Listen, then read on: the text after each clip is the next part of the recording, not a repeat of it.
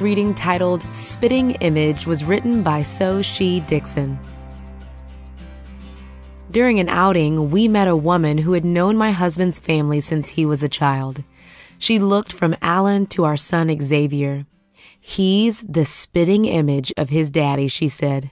"Those eyes, that smile, yep, looks just like him."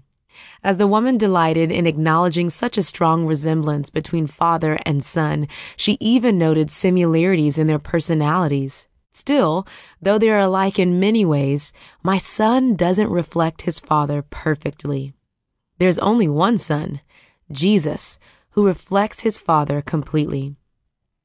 Colossians chapter 1 verse 15 says that Christ is the image of the invisible God, the firstborn over all creation. In him and through him and for him, all things were created. He is before all things, and in him all things hold together. We can spend time in prayer and Bible study discovering the Father's character by looking at Jesus, God in the flesh. He invites us to witness his love in action by examining how he interacts with others in Scripture and in our day-to-day living.